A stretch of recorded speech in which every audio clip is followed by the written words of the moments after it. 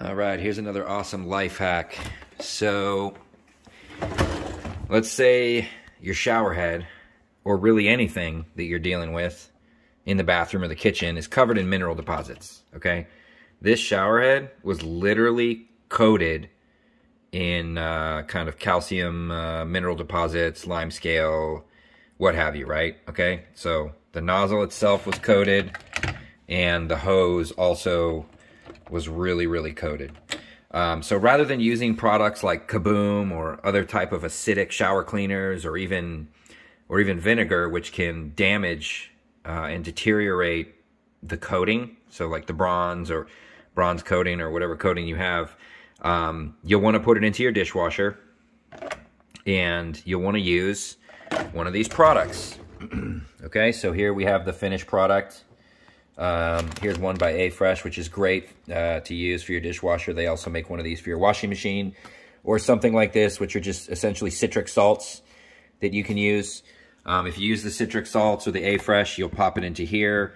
If you use one of these guys, then you'll put it into the bottom rack, and you'll want to position it in the bottom rack so that when the spinner comes along, okay, that spinner has little jets on it, right? You want those jets to hit the nozzle here. There's a little wax plug in there, and you want to position it in exactly the right way so that when that spinner comes along, it's essentially, you know, shooting water right up into that area. And then your shower head, or whatever it is, you know, will come out with 0 mineral deposits, and the surface, the bronze, will have 0 degradation to the coating, right? This is kind of an oil rubbed bronze, and it's, you know, it's designed to look like this, so it looks like it has wear and tear, but it's actually looks brand new. This is what it looks like when you buy it. So that's the secret. Now, how do you set the dishwasher? 1, you want to make sure that you don't have anything in here, okay? 2, if you have a filter like this, right, you want to make sure that you pop this filter out, and that you clean that filter really good, okay? So that the filter's clean. You're starting with an empty dishwasher, totally clean filter.